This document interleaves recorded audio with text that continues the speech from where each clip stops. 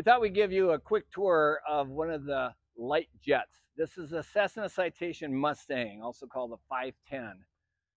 It's a beautiful plane. Some people call it a VLJ for a very light jet, but it's in between the really, really light jets like the Eclipse 500, 550, which we fly that one as well.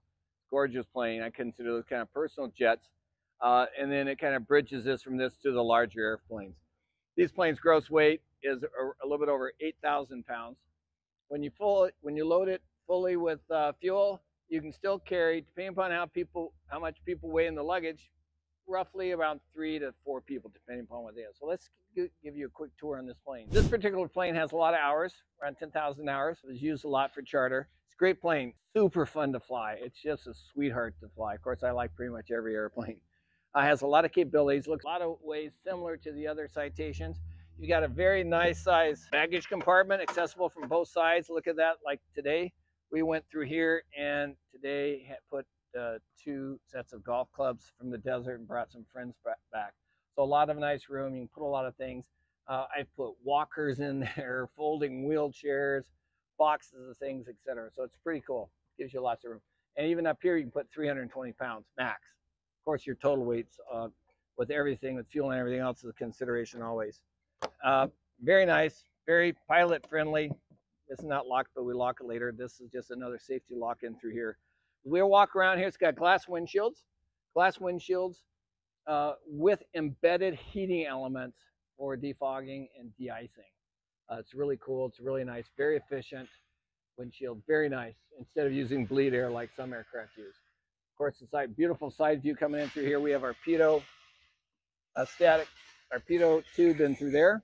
Through here, really nice, easy door. We're gonna go to the cabin later, but just give you an idea. Boom, very nice. In through here, nice little set of stairs, and we'll go through later and play around with that. Very nice door, very smart. These are proximity sensors to how it tells you whether the door is locked and so forth, and you have your lock here. Coming in through here, we got de-ice boots.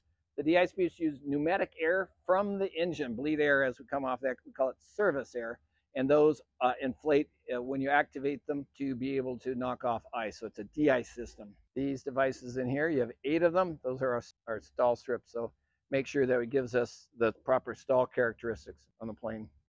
Through here, it's conventional controls in terms of the ailerons and so forth. The same. I've got them locked on in the cockpit. And then as we come along through here, here are our speed brakes, which are electric on this plane. It's all pretty much, other than the brakes, electric aircraft. And so in through these, we've deployed them so you get an idea what they look like. You've got your actuators in there, and they open top and bottom. That helps increase the drag, and of course will help us slow us down when we need it. Don't use them very often. Do use them primarily after landing. I try to control my speed unless I absolutely have to use them in flight. I don't use them very often. The flaps are deployed to give you a little bit of idea of that. So coming up through here, got another pretty large volume aft cargo. The aft cargo, you can see that this plane's been used a lot. It's a little dirty on the inside there, the base. And then over in the far, you'll see where we connect the battery. Right now we've got it connected. I left that open because I want to make sure I disconnect it when we're done showing everything. And through here, so you've got this nice little handy little light, not too fancy, but you notice the ski tube. That was specifically done by Good. Anybody knows about Good Skis, G-O-D-E. He was one of the first, if not the first, I think, owner of a Mustang, and he said, I wanted a ski tube, so they put it in there. So it's really, really handy to be able to have that.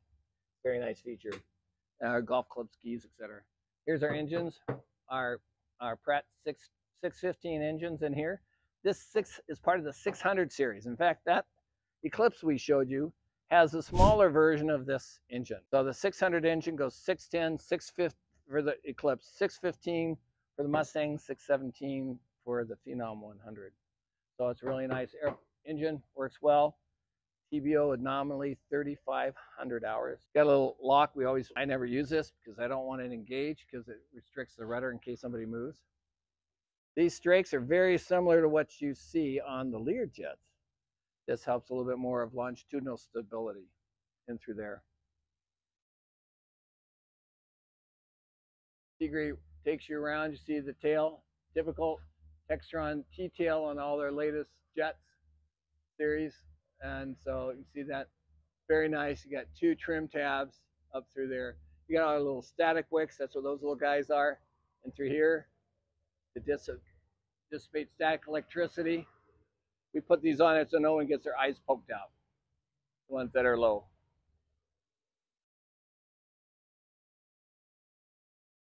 Really nice air conditioning system with dual controls for temperature. So that's the exhaust for that. Of course, our right engine, flaps, another speed brake. It's really cool. You can see that jack screw in there, how that operates. It's really neat. You can see how that goes back and forth along the jack screw. You never want to put any hands, fingers, or anything else in there, just because of those things snap shut. Has a tremendous amount of force. Again, we just come over to the right wing. Got this again, another static wing cover.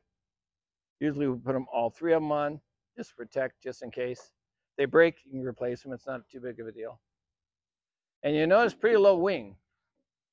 It's a very low wing. You also have to be careful with high snowdrifts if you go places like that. This is our emergency exit in here. We actually have a video on how to access the emergency exit in here. So Tigre and I have one based on that. And as you're coming around, you get a great view, of course, of the engine and the N1, which is your fan, right in there in the intake of that engine. You got nice oval windows, tinted oval windows in through here. And of course, if we did have emergency, right, use that as the exit, step here and down and get off the bird. And here, of course, we have one of our pitot tubes with one of the personal wings covers, high temperature covers, and then our angle of attack. So this moves with the angle of the aircraft as we're flying, the relative wind, and this will gives us an idea of our angle of attack. Again, another glass windshield, another access to the nose. Come around here to the little nose. I pet it occasionally. And of course, then you have these, which are static dissipators. These take static electricity if you go when you're moving through the air, especially from precipitation, and then they help dissipate it out to the atmosphere rather than into the plane itself. So that's the exterior tour of the Citation Mustang. Gives you an idea of what a really capable light jet that's available out in the market. They made around 465 of these guys, and we'll show you a little bit of the inside. So it's very comfortable for 4 people. There's Tigre sitting in the back. He's 6'6" and kind of hits the top of the head, top of the ceiling in there. But it's pretty comfortable. It works out pretty well. It has some nice tables in here, side tables. The windows actually provide a lot of view through their oval shape and through here. There's no baggage area behind the rear seats. There's some here on, as you saw, on the entry coming in on the lav. And the lav is a dry lav. In other words, think of a camping toilet. So not very many people use it, but it's good in emergencies.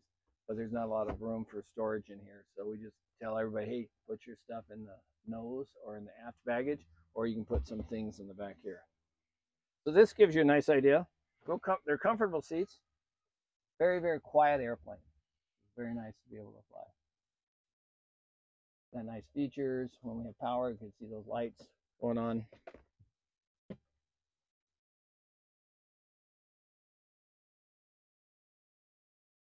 Got a little bit of storage in through here. Actually, quite a bit. Things that you need to be able to have. Toilet paper for the toilet. Here's the toilet. I've never used it. I've never had any of my passengers use it, but you could use it if you needed to in an emergency. If you're going to use it, put cat litter in it. Then up front in the cockpit uses a G1000 avionics. Nice, clean cockpit. Easy to get in and out. It's a little tight for us. I'm about 6'3", Tigre's 6'5", 6'6", somewhere around there. So it's a little tight, especially for the ceiling room. But once you're in there, it's not bad. It works well for long trips. And it has the capacity with all the G1000. Like I said, it cannot be upgraded to an XI. But really easy to start. Battery on. Press the left engine, for example, button. Pull the throttle out of idle cutoff and watch all your temperatures, RPMs, etc. for the start, and there you go. That gives you a quick tour of the Citation Mustang. Pretty cool. It's fun to fly. Flying them for about 15 years now. So it's one of my favorite planes to fly. For just sheer fun, the Eclipse. It's just so cool. The Eclipses are so cool to fly. Like a little sports car. They're fast. Actually, the Eclipse will be faster than the Mustang.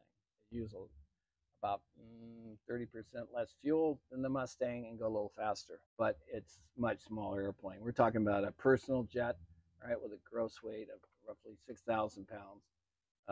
But very cool airplane.